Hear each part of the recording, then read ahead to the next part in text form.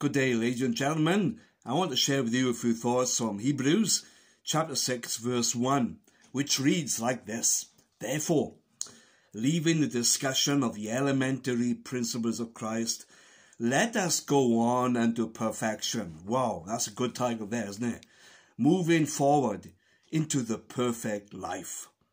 Not laying again the foundations of repentance, but moving towards faith in God. That says it all, doesn't it?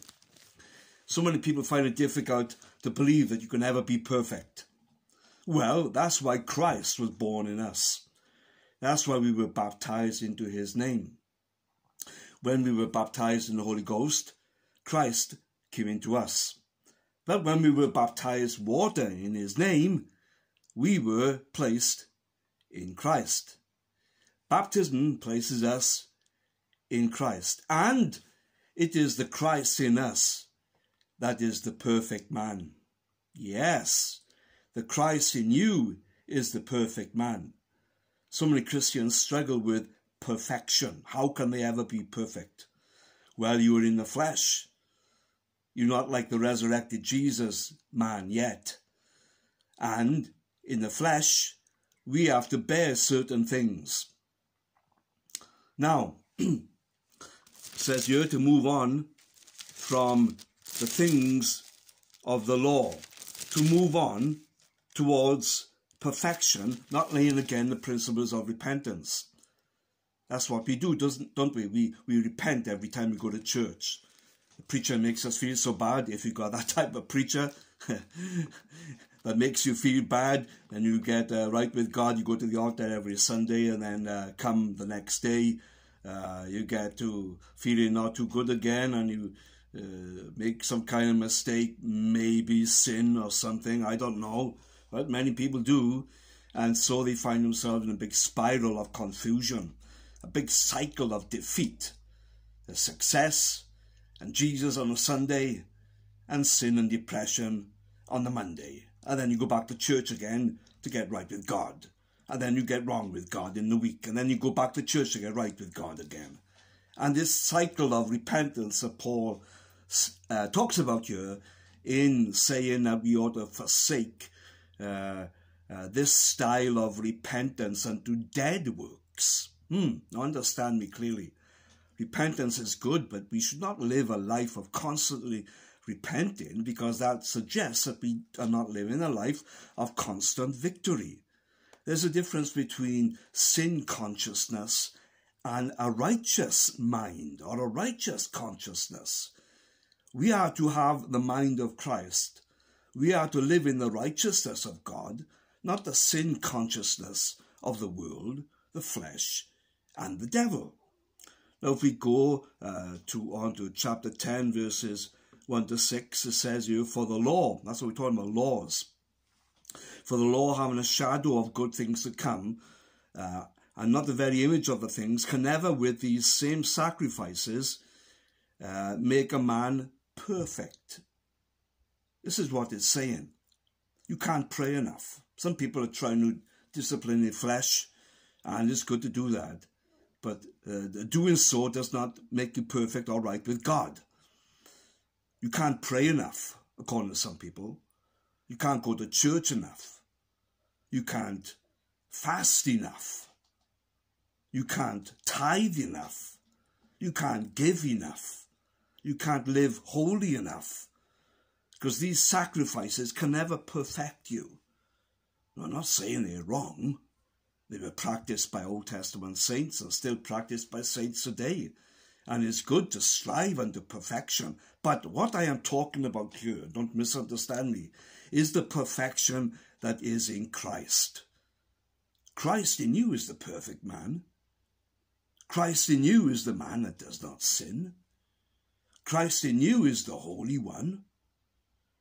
Verse 2, for then would they not have ceased to be offered, if those sacrifices, done yearly or weekly like some people do,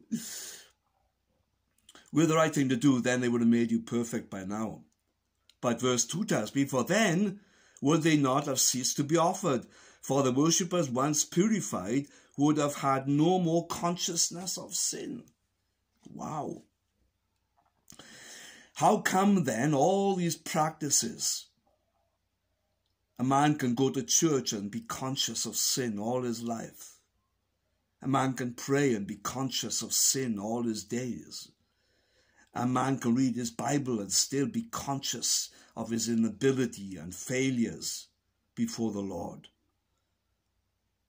For then would they not have ceased to be offered? For the worshippers, once purified, would have had no more conscience of sin.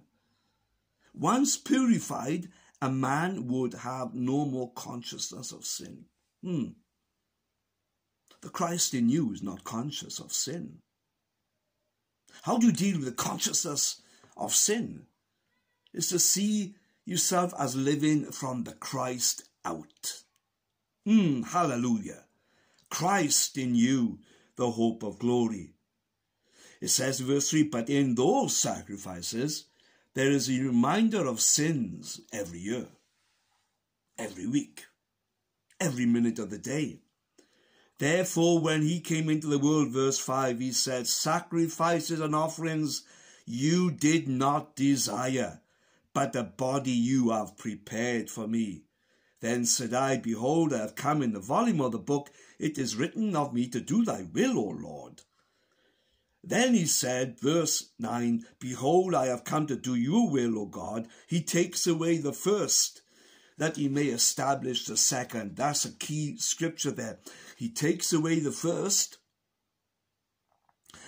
the righteousness which is according to the law, and replaces it with a righteousness that is according to Christ, where Christ has become your righteousness, and we rest in that.